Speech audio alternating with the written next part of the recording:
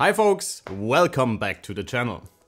If you spend your day entirely in the office, typing documents, working them Excel sheets and sitting in meetings for hours, but you also want a laptop that still doesn't look it was designed in the 90s, doesn't force you to carry a power brick all the time and still delivers a ton of performance thanks to its dedicated GPU, well then the Lenovo ThinkPad Z16 might be the answer for you. Thanks to the sleek and not too plain design and powerful core components, this one might even be interesting for content creators or power users that need a lot of portable processing power. And with the AMD RX6500M, even gaming isn't completely off the table.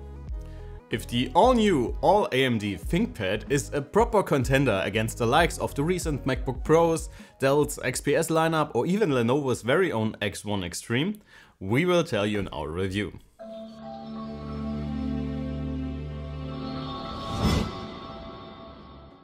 Our review unit comes with AMD's Ryzen 7 Pro 6850H, the before mentioned RX6500M, 32GB of RAM, a 1TB SSD and a 16-inch 16x10 Full HD panel. This hardware is wrapped in a very nice aluminium chassis that feels exceptionally premium. I also like the newly established design language for the set lineup, since I always felt like the ThinkPads look a bit plain, to be honest. But the silver outer chassis with the signature camera bump and the black keyboard deck just look really tasty. The chassis also feels the part, with only minimal give when pushing really hard on the keyboard deck. But during regular use, the ThinkPad will for sure not disappoint when it comes to build quality. In addition, it is also one of the most compact, lightest and thinnest notebooks in comparison to the competition. In stark contrast, the port situation left us a little wanting. While the only USB-C trend is quite common in thin and light premium notebooks, it also presents a unique opportunity for companies to set themselves apart. But not so for the Z16. While the three USB-C ports are USB 4 enabled and therefore in theory offer the same feature set as Thunderbolt 4, support with Thunderbolt hardware is all but guaranteed. That said, our Thunderbolt 4 CalDigit docking station worked absolutely fine, while my Sonnet 10G Thunderbolt adapter wasn't working, so your mileage will vary. The Z16 can score some points with the full-size SD card reader that offers average copy rates but stellar read speeds and the included 4G module.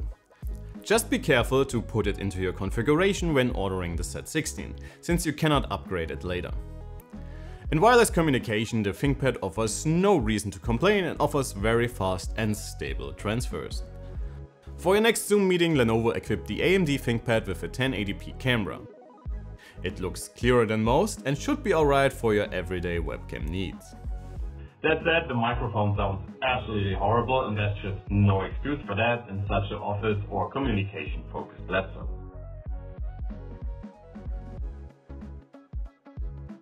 Given that the Z16 is a larger 16-inch device, upgrade options are more reminiscent of smaller ultrabooks.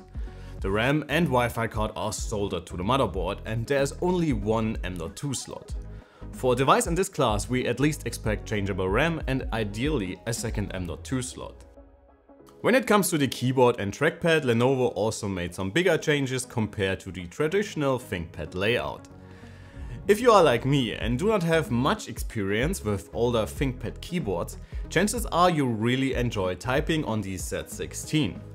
It offers plenty of travel compared to the competition with a clear and crisp pressure point that just feels right. If you are, however, a true ThinkPad traditionalist, you might have a bit of an adjustment period, with less travel than you're used to, square keycaps instead of the usual U-shaped keys, and also some more or less significant layout changes, like the smaller arrow keys and the swapped function and control positions. All in all, the layout looks clean, and for me personally, the ThinkPad did a fine job during regular use and typing out the scripts for this video. The trackpad, however, leaves no room for discussion. It is simply one of the best you can currently find in a Windows notebook, and the haptic feedback and overall quality of use comes real close to Apple's offerings. If you use the trackpoint a lot, you might miss the dedicated click buttons above the trackpad. But the haptic equivalent should also do that job after some getting used to. In typical business laptop fashion, Lenovo offers several display options. Our review unit comes with a very solid, if a little boring Full HD panel. that offers solid specs and very high brightness. It covers almost 100% of the sRGB color space, making it even suitable for photo editing or design work within that color range, and video grading for web usage, just like this video you're watching right now. Color reproduction from the factory is pretty good, as is shown by the low delta E values from our measurements. If you want to use this for somewhat color critical work, you might want to do your own manual calibration, since this would improve color deviation even further. If you own a Z16 but do not have access to calibration equipment, you can head over to our website and download our ICC profile. While our review unit comes with the Ryzen Pro 6850H and the RX6500M, you can also choose between the 6-core 6650H or the Ryzen 9 6950H, with or without the dedicated GPU and with either 16 or 32 GB of soldered DDR6400 memory. In our case, the 45 watts 8-core Ryzen offers solid performance numbers, even though it falls behind the latest 12th gen Intel offerings and also has to give up a couple of points against Apple's M1 Pro or M1 Max. While the Intel CPUs have the edge in single-core and short-term multi-core loads, over time performance numbers level out quite close to each other. If you will notice, the performance differences during everyday use will be very dependent on your workflows and what you plan to do with your laptop. One key advantage of AMD's offerings, much like Apple's latest CPUs, is the almost unchanged performance on battery. Most Intel-equipped machines have to throttle away from the wall. System performance feels more than adequate even when you push the system in video editing or when processing some images in Photoshop or Capture One, for example. Our PC Mark benchmarks reflect our subjective impression, placing the Team Red ThinkPad in the middle of the pack. While the PCIe SSD in the Z16 is a very fast drive, the competition offers faster drives across the board, even if that should hardly be a problem during day-to-day use. Our benchmarks reveal some drops in read speeds after constant load, but again, these hardly reflect regular use.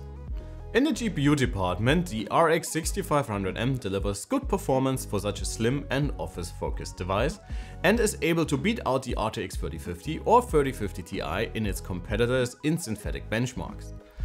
Blender paints the usual pictures when we are talking about AMD versus Nvidia. While using the RX6500M is considerably faster than CPU rendering, only CUDA rendering enables the AMD card to keep up with something like an RTX 3050. As soon as the Nvidia cards can flex their RT muscles, they absolutely demolish Team Red's entry-level GPU. Even though the Z16 might look all business, the GPU is a quite capable casual gaming performer, enabling you to run almost all modern games in high settings at something close to 60 FPS.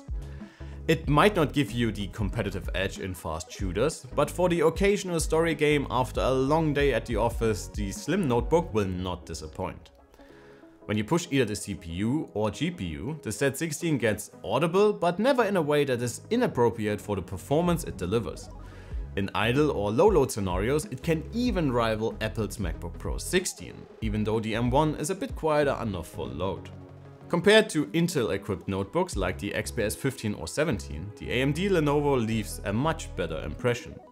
We took some noise samples for you so that you can get an idea for yourself. For our exact measured numbers, please head over to our written review.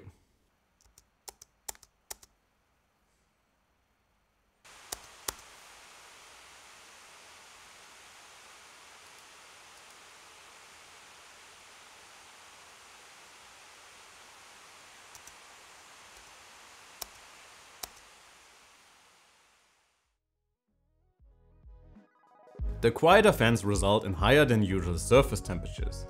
While it was never uncomfortable using the Z16 under load, especially the area above the keyboard can be used as a hand warmer during the colder winter days. During our stress test running both IDA64 and Firmark, our review unit failed to remain stable at first, but after a firmware update, performance as well as stability was rock solid for the ThinkPad. While the Z16 cannot compete directly with the speakers found in Apple's MacBook Pros, they still sound better than the majority of laptop speakers out there. They offer a very clear soundstage, get reasonably loud and even deliver some low frequencies, and should please most users for YouTube, Netflix or some casual tunes while working. In terms of battery life, the slim Lenovo has to make do with a 72 Wh battery, which is the lowest capacity compared to the competition.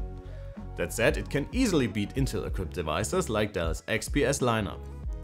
With almost 10 hours in our Wi-Fi standard test, the Z16 will be a great companion during your workday, even though Apple still holds the crown in this regard thanks to its efficient CPU architecture and large capacity batteries.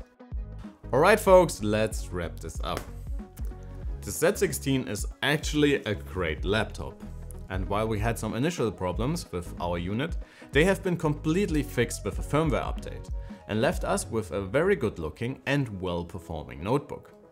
Lenovo managed to walk the thin line by pleasing both ThinkPad enthusiasts as well as more casual power users by making the Z16 quite interesting for content creators or lifestyle users. While I would love to see the OLED model, the Full HD screen offers no reason to complain and probably also aids with the Z16's stellar battery life. Performance numbers both in the CPU as well as in the GPU department can also keep up with the competition and make the slim AMD notebook suitable for a huge variety of use cases. This would be it for today guys, thanks a ton for watching. Please don't forget to like the video and subscribe if you haven't already. My name's Alex, you have been absolutely amazing and I can't wait to see you all in the next one. Take care.